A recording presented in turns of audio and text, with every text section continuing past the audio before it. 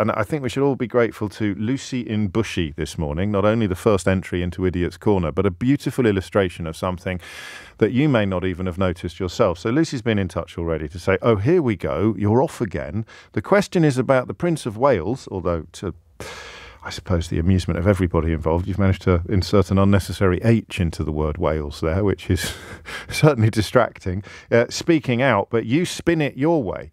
Well, the point is that nobody seemed to notice the unprecedented public statement from the Prince and Princess of Wales at the beginning of October. And the use of the word unprecedented here is not my own. It comes from the Jewish News.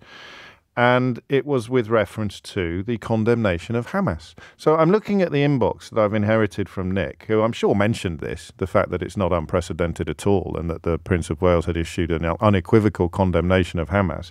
But I'm looking at the inbox I've inherited, and it's full of people saying, why hasn't he condemned Hamas? Why hasn't he called for the hostages to be released? And then you've got people like Lucy and Bushy thinking that this intervention is unprecedented and that because he's essentially called upon Israel to stop killing Palestinians, something extraordinary has happened, something both significant and newsworthy. And yet this, described by the Jewish News as unprecedented public statement from the Prince and Princess of Wales, who, quotes, hold all the victims, their families and their friends in their hearts and minds, while utterly condemning, quotes again, the Hamas attacks on Israel, for the avoidance of any doubt whatsoever, quite correct, quite and completely correctly, nobody noticed. Certainly didn't make the front page of the Daily Mail. What would they have said? Prince risks controversy? I don't know. It just wouldn't be controversial at all. Please don't kill people. If you are killing people, you're disgusting. He doesn't go that far. In fact, he doesn't really go very far at all. So we're left with the question, perhaps, as to why some people, and oddly, they are people who routinely use the word snowflake as a pejorative, have got their knickers in such a twist about Prince William essentially saying, hey, too many people have died, guys. Why can't we all just get along? It's the most vanilla of interventions, and yet it is something that is apparently controversial. The Prince and Princess of Wales are profoundly distressed by the devastating events that have unfolded in the past days. The horrors inflicted by Hamas's terrorist attack upon Israel are appalling. They went further. They said that as Israel exercises its right of self-defense, all Israelis and Palestinians will continue to be stalked by grief, fear and anger in the time to come. They added that they hold all the victims, their families and their friends in their hearts and minds, and spoke of the necessity of Israel defending itself. Now, there's something quite strange happening there, isn't there? I don't know what you or who you've been relying on for your coverage of Prince William's intervention, but if it's the Daily Mail, you'd think this was the first time in history that anybody from the royal family had said anything at all about the situation in the Middle East, let alone the last 5 months, let alone the last 16, 17 weeks. But there it is, described as unprecedented by the Jewish News. And yet I turn to the front of the Daily Mail today and it says Prince risks controversy with impassioned and unprecedented intervention and says, like others, I want an end to the fighting. So anyone calling it unprecedented is lying to you. I think it perhaps was unprecedented on October the 10th when he actually weighed in behind Israel's right to respond robustly to that terror attack on October the 7th. But to say now, can it stop, please? There is a desperate need. Let's run through it, shall we? You can tell how bad things are because the Daily Mail have had to do one of those things where they run lines on what he actually said and then they put another paragraph underneath it on what they say what it means. Can you imagine what that's like? So here's what he said. Oh, and here's what it means. It means that if your nan still reads the Daily Mail, she's not reading what Prince William said. She's reading what the editor of the Daily Mail wants you to think that Prince William said. What he said, what it means. It happened to me once, although only online. One of my first ill-advised forays into conversation about trans people and about gender-neutral changing rooms. I had no idea how hot that topic was. We're going back a few years now. Then about 6 months later, I found this thing online where someone had rung in and done an entire transcript of the conversation using red ink to tell me what I'd really meant. So I would have said good morning, and then in red ink it'd say what he really means is go to hell, you monstrous human. And then I would say, what would you like to talk about today? And then in red ink, what he really means, I hate you and everything you stand for, and all women are awful. I mean, it was just insane, but an early indicator, a canary down the coal mine, perhaps, of where the so-called debate about transgender people and their human rights would go in the months to follow. But they've done it to Prince William today. I remain deeply concerned about the terrible human cost of the conflict in the Middle East since the Hamas terrorist attack on October the 7th. Too many have been killed. What is wrong with that? Where does that go in any sense that could be described as controversial? Well, I'll tell you. It is controversial in the same way that the condemnation of the Hamas terrorist attack last year was controversial, because it means he is offering an opinion. Full stop. He is offering an opinion. And the opinion, I think, can be loosely construed as not subscribing to the notion that Benjamin Netanyahu's government should be able to do whatever they want in Gaza, up to and including, according to one member of his own cabinet, dropping a nuclear bomb on the territory. So what Prince William has highlighted, I think, today is the difficulty of saying anything at all in the crucible of right-wing American and British media, largely driven by Rupert Murdoch, with the Daily Mail and Andrew Neil's ridiculous Spectator lobbling along not far behind. Saying anything remotely critical of Israel will get you a kicking. So what the Mail does now is desperately try to recast these words, which are saying essentially, please stop killing people, and obviously Hamas are disgusting too, as being less than a call for a cessation of hostilities. So he says, I, like so many others, want to see an end to the fighting as soon as possible. What do you think that means? Can you think of a single word that describes an end to the fighting? I mean, is there a word? I'll give you a clue. It rhymes with lease pyre.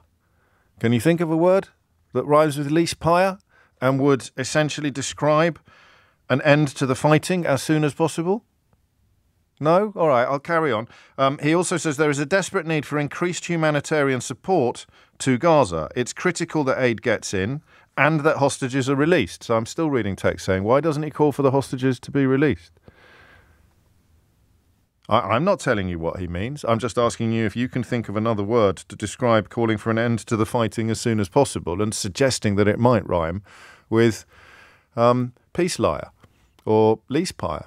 I don't know. But the Mail are telling you that he pointedly stops short of calling for the immediate ceasefire demanded by the left, which critics warned could allow Hamas to rearm. In a balanced statement, he underlines the desperate need to relieve human suffering in Gaza, while also calling on Hamas to release the remaining hostages. Look at the size of that knot that you've tied yourself into.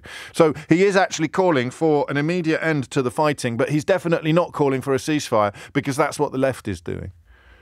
I hate to break it to you, lads, but he categorically is calling for a ceasefire, albeit with the obvious addition that Hamas should release the hostages as well. The difference, as ever, since the beginning of this nightmare, the difference is that if you accept the portrayal as Hamas as a death cult or a terrorist group, then you cannot expect them or demand somehow that they behave in a rational and law-abiding fashion. You categorically can demand the same of an ally like Israel. And he is.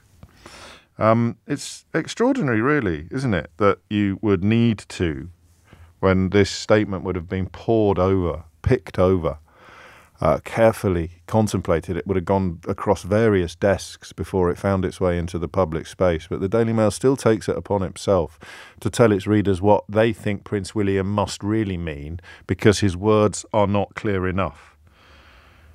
Incredible, really. I want to see an end to the fighting as soon as possible. How much wiggle room is there, do you think? How big is the grey area? I want to see an end to the fighting as soon as possible. So the point I'm making in my characteristically clumsy fashion is this, all right?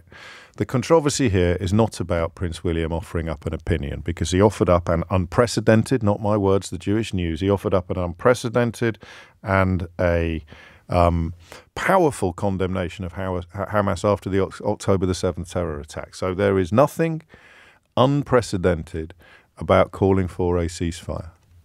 So what's happened today across much of the British media is that people have got their knickers in a twist about Prince William apparently allying himself with the idea that Israel should not be allowed to continue to do whatever it wants in the Gaza Strip, up to and obviously including a ground offensive on Rafah, which pretty much the entire world is now united against. Even as America vetoes a call for a ceasefire from the United Nations, they effectively call upon Benjamin, well, not effectively, explicitly call upon Benjamin Netanyahu not to start a ground offensive against Rafah. We spoke to a young woman yesterday, a 21-year-old Irish-Palestinian woman who gave us a tiny idea, the tiniest inkling of what it must be like to have already moved 4, 5, 6 times and now being told that your final place of sanctuary is about to get blasted too. So that's what he's done. That's why he's upset some of the usual suspects. He has offered an opinion that is not aligned with theirs. It is instead aligned with the immeasurable majority of the British people, only 13% of whom, I think, support the idea of further offensives in Gaza by Israel. Some polling that, again, probably has been absented from much of the coverage of Prince William's intervention. And I still have in the back of my mind that sense of how ridiculous all this is. I mean, why would the intervention of a very well-educated, but by his own admission, not super bright human being, have such weight, carry such force in the context of something as complicated and as bloody as the continuing carnage in Gaza? It is mad, but that's the country that we live in. You, and I hate to think that this is news to you, but you are his future subject, all being well. You will be his subject one day, a subject of his monarchical rule. So to suggest that we shouldn't pay any attention to what he has to say about anything is seductive but ridiculous. You kind of have to. And it does change things. It does put into perspective the, shall we say, the lack of nuance or the rather monopolistic coverage of the conflict that you have received or that we read everywhere. Because if 13% of the population are against it and 80% of the print media are essentially cool with it, someone's got to step into that space, wave a little flag of truth.